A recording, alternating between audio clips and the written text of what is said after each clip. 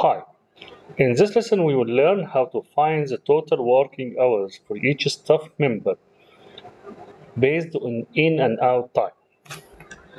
For only one day, it is a straightforward calculation simply by subtract out time minus in time.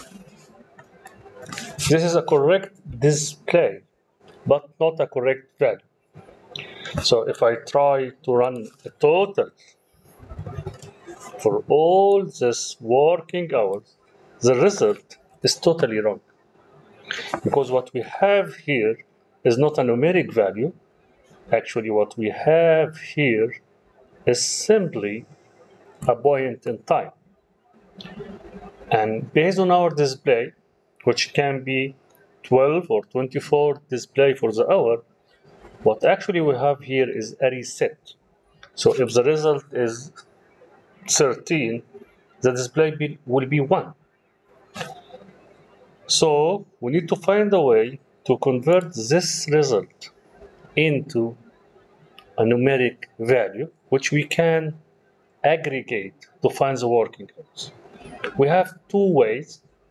The first one, which is straightforward, we can simply multiply the result of this calculation by 24.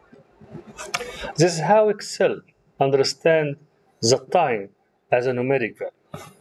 So what I have here now can be displayed as a number. And of course, we can aggregate this number to find the total working hours.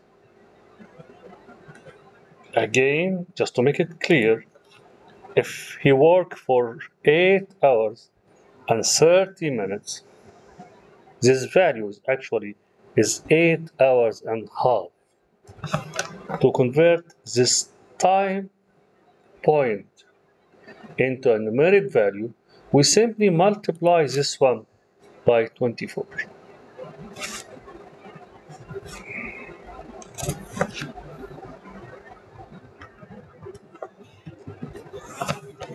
And of course, we need to display it as a number.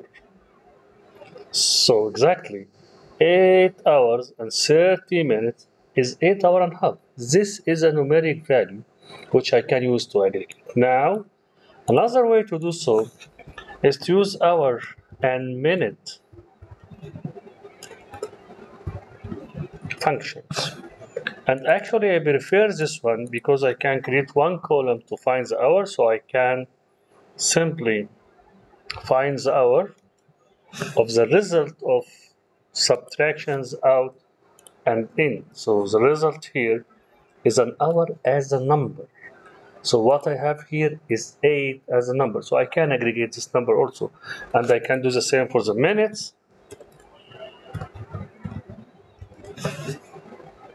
So I can find the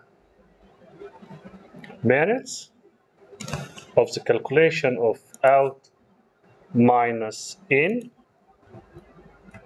Sorry, I do something wrong. This is the correct one. And if I sum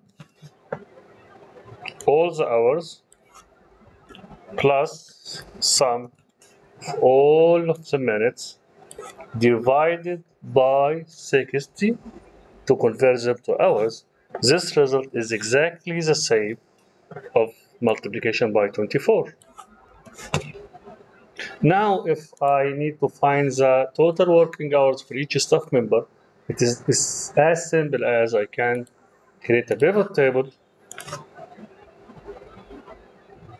with the staff member or the agent name as the row. So I have 2 staff members. All I need to do now is to check hours as value, so I can see how much hour each staff member working and the total for all of them.